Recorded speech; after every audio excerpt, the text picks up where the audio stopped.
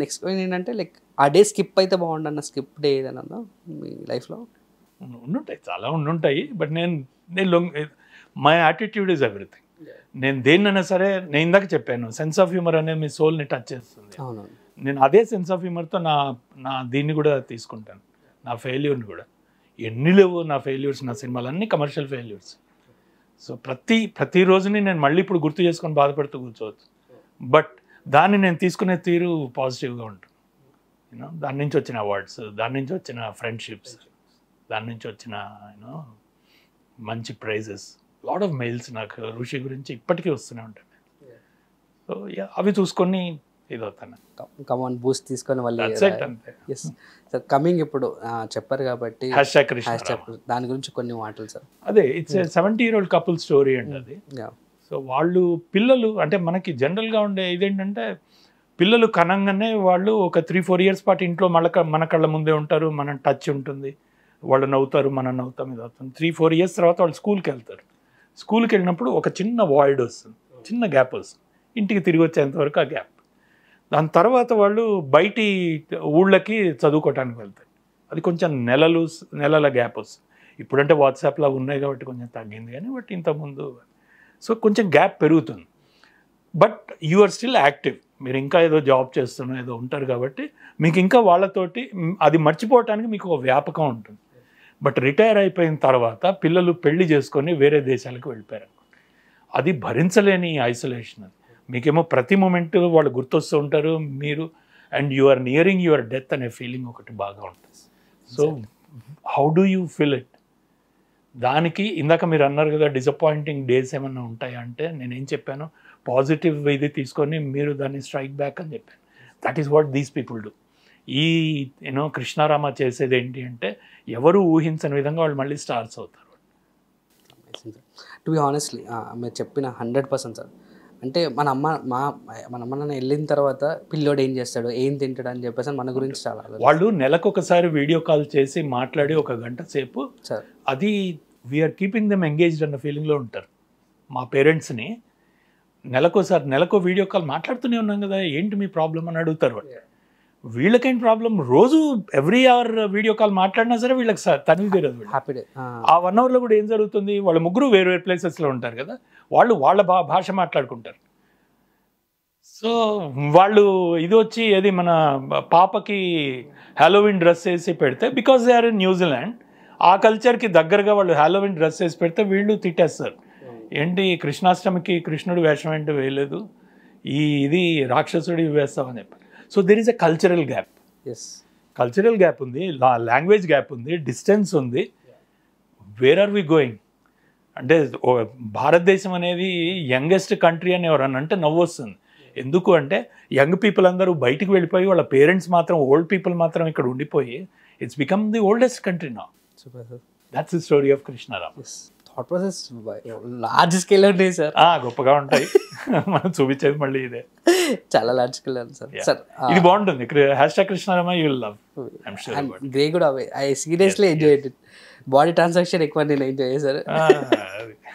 Yes sir. Sir especially I'm the Pawan Kalyan, touch లేని romance ఏముంది, అంతే sir. Yes, and I'm very diehard fan of Pawan Kalyan గారు. So one thing about Pawan Kalyan గారు అంటే, పవన్ కళ్యాణ్ గారి గురించి పెద్ద ఇది రాశాను నేను. నాకు అంటే అభిమానాన్ని ఒక స్టేజ్కి, నేను చిన్నప్పటి నుంచి చిరంజీవి గారి ఫ్యాన్, మామూలు ఫ్యాన్ కాదు, స్క్రాప్ బుక్లు అవి మెయింటైన్ చేశాను, నాన్నగారి చేతిలో తన్నులు తిన్నాను, అవన్నీ జరిగినాయి. సో అభిమానాన్ని పీక్స్కి తీసుకెళ్ళింది ఆయన. అభిమానం అంటే ఏంటో నాకు రుచి చూపించింది ఆయన. ఒక స్టార్ డెమిగాడ్ అంటే ఏంటనేది నాకు తెలిసింది ఆయన. దాన్ని ఆయన తర్వాత నేను కొంచెం పెరిగి పెద్దవాడిని అయినప్పటి నుంచి నేను ఎక్స్ప్రెస్ చేసే తీరు మారుతూ వచ్చింది. ఆబ్వియస్లీ ఆయన చూడంగానే ఈలగొట్టే ఇది తగ్గింది బేసిక్గా. సో డాన్స్ చేయటాలు అవి తగ్గినాయి. నేను గబ్బర్ సింగ్ అనే సినిమాకి నేను లేచి ఈలగొట్టాను. రీజన్ ఏంటి అంటే, అటకెక్కిన అభిమానాన్ని కిందికి దుమ్ము దులిపి కిందికి దింపింది Pawan Kalyan. So that's my expression.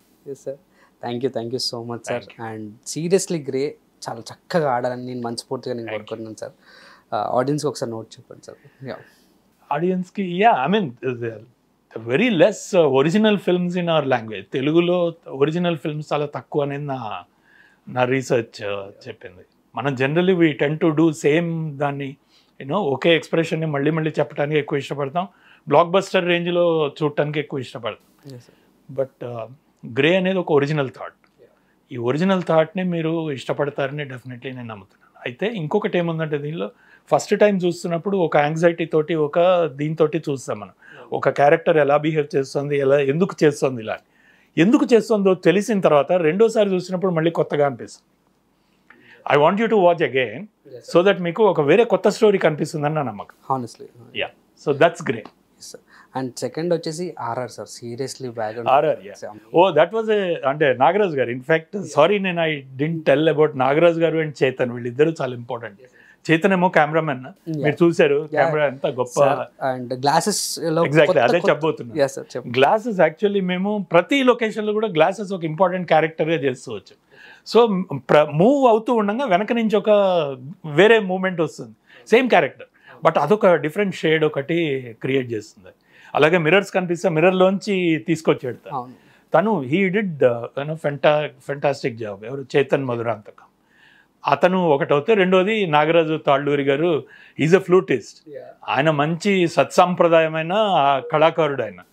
ఆయన అద్భుతమైన వీళ్ళతోటి, ఎవరి మన పండిట్స్ తోటి ఆయన ఇవి ఇచ్చినవారు. ఆయన భీమ్సేన్ జోషిలతోటి, హరిప్రసాద్ చౌరస్యాలతోటి.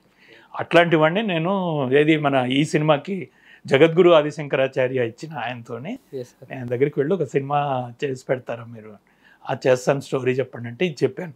చెప్తున్నప్పుడే నా మధ్యలో నాకు వచ్చిన డౌట్ ఏంటంటే, లేచి అప్రాచ్యుడా నాకు ఈ స్టోరీ చెప్తావా, దొబ్బేమంటాడేమో అనుకొని, అది నా ఎక్స్ప్రెషన్, అది నేను అనుకున్నాను.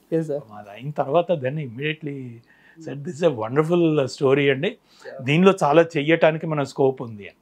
ఆ తర్వాత మా డిస్కషన్లో వచ్చింది, ఎలాగో మనం అంటే బ్లాక్ అండ్ వైట్ స్పై ఇది అది ఎప్పుడైతే ఆ సెట్ తయారైందో ఇమీడియట్లీ మేము అనుకున్నది ఏంటి అంటే, దీనికి జాజ్ మ్యూజిక్ తోటి వెళ్దాం. So jazz music is what creates that ఆ క్రైమ్. ఇది మధ్యలో ఒక్కసారి పబపబా అని, అవును, దట్ ఈస్ యూనో ఆ ట్రంపెట్ మ్యూజిక్, అది జాజ్ అన్నమాట. సో వెన్ ఆ సౌండ్ ఎప్పుడైతే మాకు పట్టిందో, then we thought this is the music will have to. So first ఒక మేము ట్రయల్ షూట్ వేసిన దానికి ఆయన ఇచ్చిన మ్యూజిక్ తోటి వి థాట్ దిస్.